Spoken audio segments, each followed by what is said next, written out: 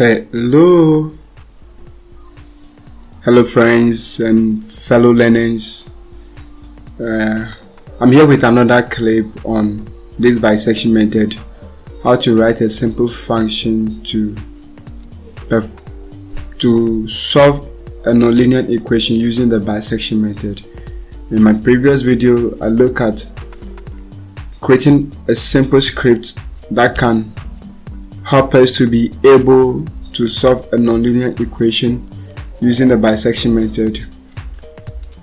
And today we'll be looking at how to create a simple function that way you can use it over and over and over again. So let's dive into it right from here. So first of all, we create a function, write a function, and then we said okay, create an array, which array is going to display the output. So this one is the output, what we want the function to display. And then we are saying that okay, then our function name should be equal to what? Bisect m. You can give it any name, but you must not give the function a name that is already a name of an inbuilt function. It's going to have, you are going to have some challenges. So you have to use a name that does not conflict with any of the inbuilt names. So the name of my function for this bisection method is bisect m, and then looking at the argument as if a, b, f, and tolerance, that's TOL. My a is the initial guess value, and the b is the final guess value, and my f is the function that I want to solve, I want to find the root for, and then the tolerance, a certain tolerance. So from there, line 4 is just to clear the screen, the command window. So coming to line 5, we say okay, now we want to know the number of times given the certain tolerance, and then this input a and b, we want to know the number of times that we need to perform iteration to obtain convergence. Then we said okay, now to find that, knowing that we have to have a log b minus a minus log of the tolerance, all divided by log 2, and then we use the round function to give us the nearest integer. Yeah. So from there, then we say okay, line 7 says okay, what I want to do is I want to check if the interval I'm giving a and b, my roots can be found within that interval. So first of all, I said okay, now if the functional value of a times the functional value of b is negative, then it gives me a hint that my root lies within the interval, so I can go ahead and do my bisection. That's what this line is telling us. If it's the least, then I can go ahead and do my bisection. And when I come to line 9, then I said let me go straight ahead and do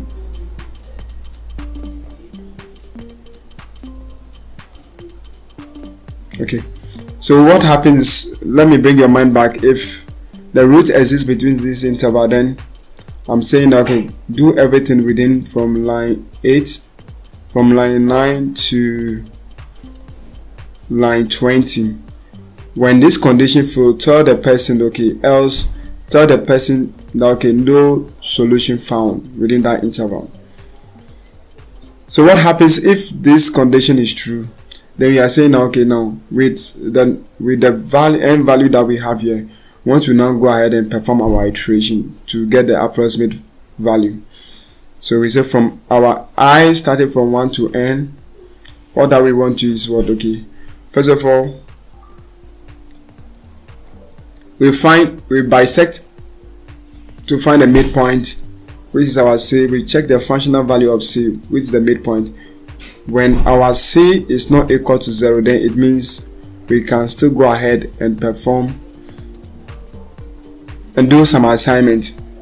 I will explain this one. But if our c is equal to 0, then come and tell the user to display the output. That solution found is what? Num to string. So before, since c is a value and what we have is string, we convert the number that we have here, convert number to string. So that's what it means. So that everything that we have in an array here will be what? In int, it will be in string. So okay. So from then we are saying back to line 11, we are saying if our solution, if our functional value, the functional value of that's f of c, if it's not equal to 0, then we said okay, now let's come again. The value, the c value that we have here, we check the functional value. If the functional value of f of a times the functional value of f of c is less than 0, then we are confident that our root lies within these two intervals. So if the root lies within this a and c, then it means our b is not needed again. So for computational purpose, we want to assign our c value to b. So that's an assignment here. But if this condition fails, we are saying that okay, now we want to, then if this condition fails, then it tells us that our root lies between b and c. So the old a is not needed again. And like I said, for computational purpose, then we do a new assignment by assigning our c value to what? A. So we'll continue with the iteration. After it is that this condition is satisfied, then you go back again and continue to perform the iteration until we happen to get to the final value. That's the final iteration. That's the n times. So this is a simple code for bisection method, a function code for bisection method. So we want to demonstrate it and see how it works.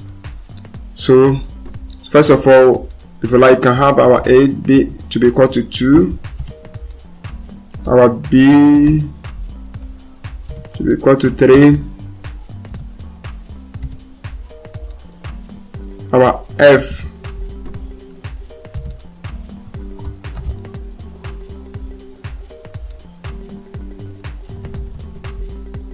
so I already have the f function somewhere here, so that's right. So this is how to write. We say okay, f, this anonymous function should be assigned to f. So then to write this anonymous function, we have what? The function name, anonymous function name should be equal to what? The at, which tells us that okay, we want the argument that we'll be supplying is going to what? What the function is going to take is what? X. If you have y, then you have to also specify the y value at what? Inside this bracket here. So since it's only x that we will be dealing with, then we have to only specify the x here. And this is the actual function that we'll be dealing with. That's 3 to the power 3 s cubed minus what? 11. So I can also suppress it. Okay. So having this one, so assuming our tolerance is something like 0.001, then okay, I forgot to also suppress that one, but it's nothing. Then all that we have to do from here is we want to now enter call the function, which the function is for bisect m. So if it is a function, then once you write it, you have to so that's our function name. Then we supply our a, b, f, and our tolerance. I pray that it works. But okay, it's saying okay, change the Matlab folder, current folder, or add it to the Matlab path. So okay, quickly, okay, now so I want to clear the screen. To clear the screen, I'll just do this. And we already have our a, b, and f, and tolerance already stored. So let me call the function again, the function name. Okay, then we have seen our a, b, the suggestion that's a, b, f, and then tolerance, which we have it to be a, b. You can give them any name. So we have our f and our tolerance. So let's run it. Okay, so it tells us our n is 10 and our answer is 2.2236. It can do something here, but here we have already declared in the function that our output should be assigned to C n. So let's go back and check something here. We can still do the same thing here. So we say, okay, we have that bracket here. We have our C value. We have our n equal to, so let's see what's going to give us.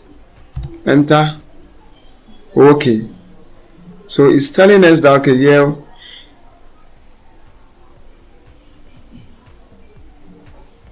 that's okay.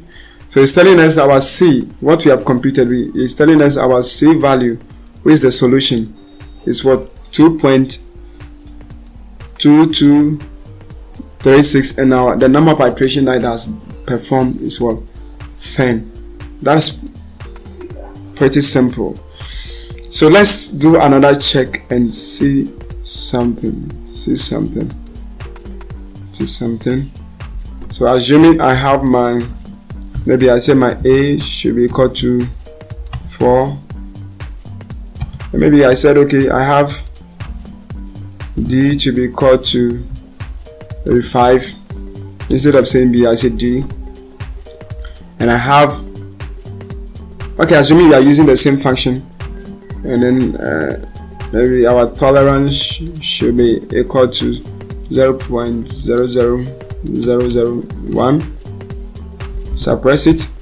Using the same function, we call our function name again, bisect. Okay,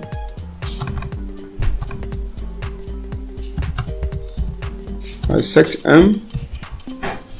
I have, okay, this time around I'm saying B, A, D, F, and tolerant and tall. So let's see what it's going to tell us. No solution found. So it has displayed our n, which is the n that we have here. Sorry, we didn't suppress this one, but I've suppressed it here. It's telling us there's no solution found. So let me run it again. This time around, no solution found. And then if we should go back, assuming we want to use our old A, so let's see what it's going to give us. Let's say output argument C and may be added not assigned during call to bisect M. So we cleared our screen. I want to use the same function. You can, yeah. So all I'm trying to say is we can try your hands on a couple of questions as well and see how it really works. So we have come to the end of this lesson, and then if it has been of help to you, please don't forget to subscribe, hit the like button and share. God bless you. Enjoy it. Bye.